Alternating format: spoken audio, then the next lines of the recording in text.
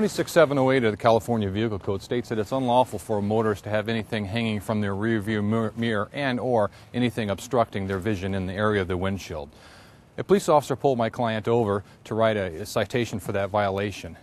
And then he saw the fruits of the crime. Something was in my client's car that was much more illegal than just having an object blocking the rear view mirror. However, the police officer did not know the full extent of the law. I'm going to take you back to my office where we're going to talk about this case. The California Court of Appeals has ruled that a windshield can in fact be partially blocked, but no more than 0.5%. I went back to the impound yard where my client's vehicle was still in storage and I measured the windshield. The total square inches of the windshield was exactly 1,552.50 square inches. I then removed the items on the rear view mirror and measured them.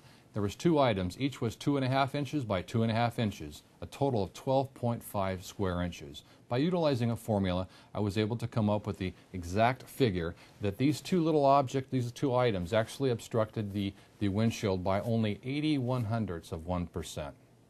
As I was working this case, the client went to a preliminary hearing and the judge held him to answer to the charges, and now he faced a long-term prison sentence.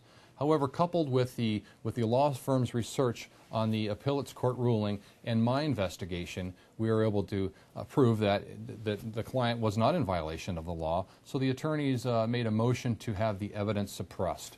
And the judge reviewed the case law, reviewed my investigation, and realized that the traffic stop was unlawful. Therefore, all evidence was suppressed and my client's charges were dismissed.